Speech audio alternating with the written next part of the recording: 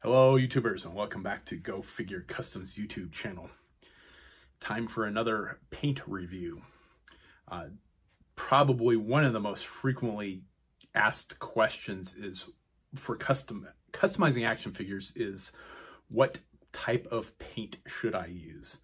I think most of the customizers that have been doing this as long as I have probably started out with Testors paint. That's one of the, I don't want to say pillars of the pantheon, but it's pretty close. A lot of us grew up with that paint when we were making models as kids before we got into customizing. And it's not a really good paint. It has a really shitty shelf life. It's not really easy to use. It doesn't thin down very well. It's easy to mistake. They make an enamel and an acrylic, and you should always use acrylic paints when you're customizing action figures. You don't want to use enamels because they won't dry on your figures. And they bottle their paints very similar, so it's very easy to accidentally buy a bottle of enamel thinking that it's the acrylic. So I mean, Testors is not the best paint to use. One of the paints that I picked up at a local hobby store where I live, close to where I lived when I first started customizing, because I was just trying anything and everything at that point in time, was a brand called Mr. Color. And it's made by a company called Mr. Hobby, and it's huge in Japan. And I haven't seen this stuff for probably 10 or 12 years at least, probably longer than that. I was picking this stuff up at the time because I had just started getting into more realistic military customs. I was still doing like O-ring G.I. Joe figures, but I was trying to make them more realistic. And they have a fantastic range of colors. And this was at the point in time when I had just tried Tamiya paint and didn't realize that Tamiya needs to be stirred and not shaken to be used well, and it needs to be thinned down. So I had tried Tamiya paint, wasn't happy with it at the time, and I picked this stuff up because it came in the similar pots and it had the similar realistic military color ranges. And I really liked it at the time. The thing was, it's, like I said, it's huge in Japan, and my hobby store stopped carrying it. They said they couldn't get it anymore because the company refused to do the paperwork to get it through customs. So they stopped importing it. Well, one of the colors I like to use is a Tamiya paint, and that is one of the brands that I use. One of the 4 main brands of paint I use is Tamiya paint, and I still highly recommend it. Again, it needs to be thinned down, and it needs to be stirred and not shaken like other paints. It is a bit more difficult to use. It's not a beginner level paint, but the color range is fantastic. But I use a color called Sea Blue instead of black because it's just slightly off black, which allows me to do some dry brushing and some washes on it on black. Whereas if you go straight black, you can't do much with that except dry brush some white or some gray onto that. But I'm out of it, and the hobby store close to where I live closed down, and that was one of the 2 places here locally that I know of so far where I can get Tamiya paint. So I went to the other place today. They didn't have the color that I wanted in Tamiya, but I found the Mr. Color, and I'm like, oh man, I haven't seen Mr. Color in forever. Let's pick some of this up because I need the color I need an off black for a custom. And I used it before. I loved it. It's nice to see it again. They had a limited selection of it, so it seems like it's probably still not really easy to get.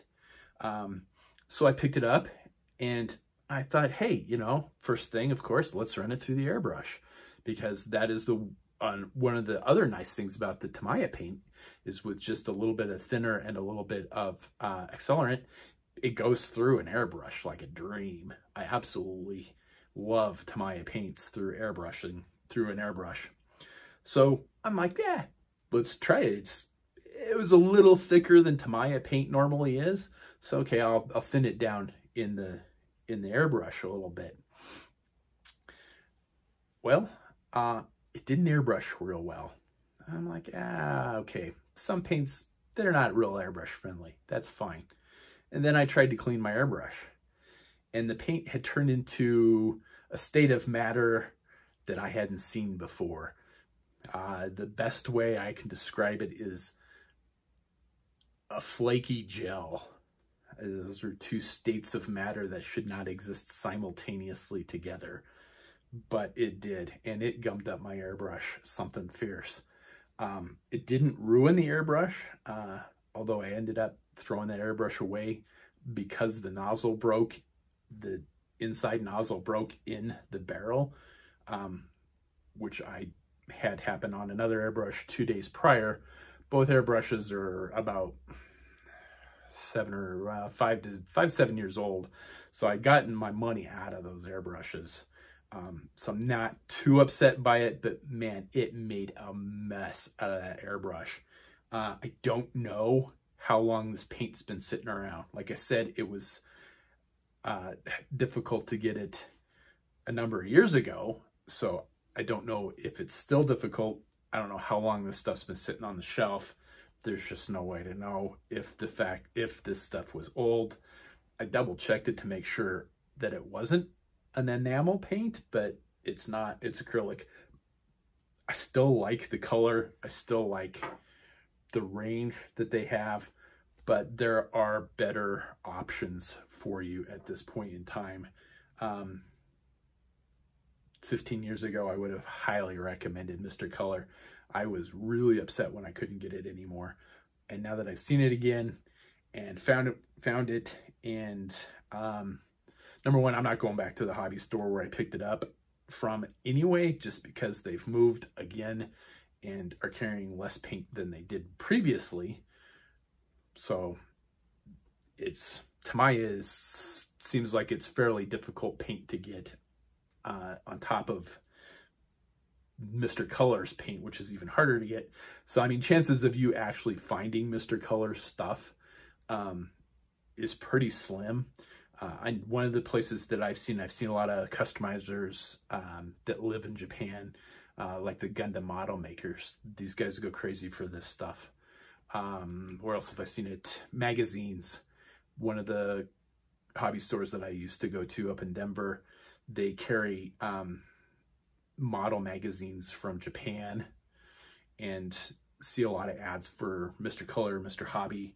I know Mr. Hobby has other products. I think they do brushes. I think they do sculpting materials. I'm not real familiar with the line, more familiar with the paint. Previously, again, would have recommended it. Right now, you know, I would probably stay away from it, just simply because there are better options at this point in time, which I have discussed on other videos. But, you know, since you're watching this one, I will hit the four main brands of paint that I like to use. By and large, Citadel paint, Games Workshop paint is probably hands down your best option. It's easy to find. It's not relatively inexpensive comparatively. It comes in a fantastic array of colors. There goes my airbrush compressor. It comes in different consistencies, so you can get everything from thick layered dry brushing paint all the way down to washes. The washes are phenomenal. It's easy to thin down to do wet brushing with. It's okay to run through an airbrush. They had an airbrush line of paints for a while. I think they stopped making those because I haven't seen them for a while. The airbrush line of paint was not really good. It didn't work really well. You can use just the regular Games Workshop paint in an airbrush. It does need to be thinned down, however, before you do that. Again, one of the other main brands of paint that I like is Tamiya paint. The range of realistic military colors and metallic colors is fantastic. They also make a line of translucent clear paints. So there's a transparent red, transparent orange, transparent green, transparent yellow, transparent blue, a clear, and a smoke. All of those are fantastic. I used a lot of those on Iron Man customs to give it that like glossy armor wet metal look. Again, needs to be stirred, not shaken. You can get a paint stir. Badger makes one. They're like 12 bucks on Amazon or at your local game store. Highly recommend that. One of the other big brands that a lot of people use is Vallejo. Again, it comes in a fantastic array of colors. One of the really cool things about Vallejo is they make sets. So I bought a set of purples, and it was probably about half a dozen different shades of purple.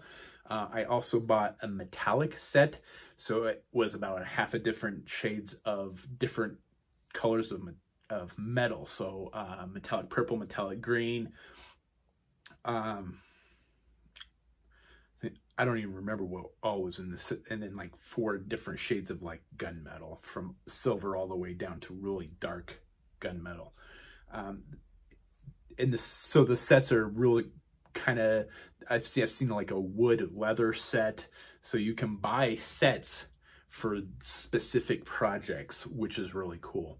I remember this Vallejo, one of my local hobby places said that they had trouble getting Vallejo in stock a lot of times.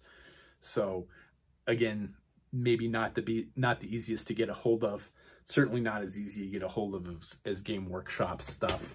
And then kind of the late comer to this, and I think these guys, if the rumors what I've heard are true, some of the guys that worked for Games Workshop left Games Workshop and started their own company, and it's called